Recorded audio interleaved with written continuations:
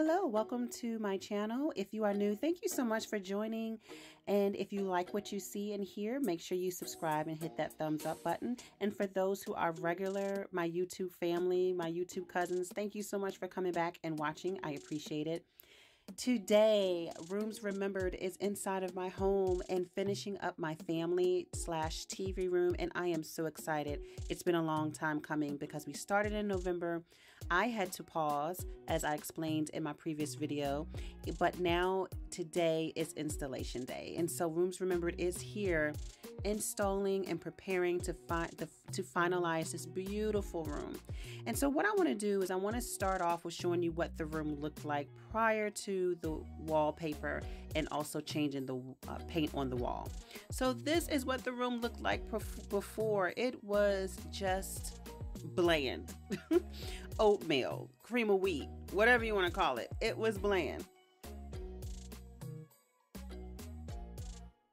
And now you can see that Rooms Remembered has put up the curtains and it already looks great. I mean, I'm so ecstatic. The curtains right there, of course, she's teaching me as she's installing. So she put it a little bit higher to make the room look bigger. She also put the blinds up so that way it creates more light to come into the room and makes the windows look even wider than what they are. She is putting the rug down, and she even put them in different I don't want to say she turned the rug around, so because as you have it in different areas, the light reflection of it will pick up different tones.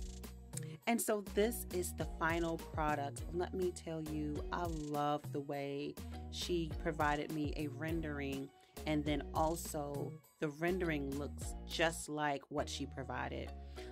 This is definitely a full install with the wallpaper in the back.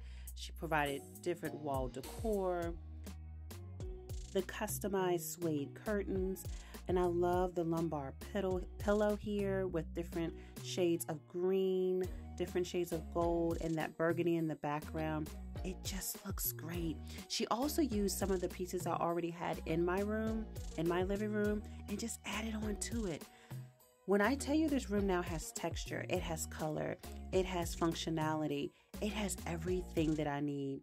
She also layered the different flowers there, but just to create some more different levels of decor, and it's just phenomenal. And I'm hoping that you are enjoying what you're seeing, and it gives you a little bit of inspiration of what you can do in your room. So thank you so much for watching. Again, this is Rooms Remembered.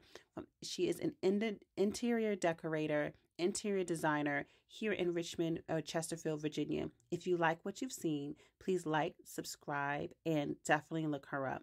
Thank you so much. Peace.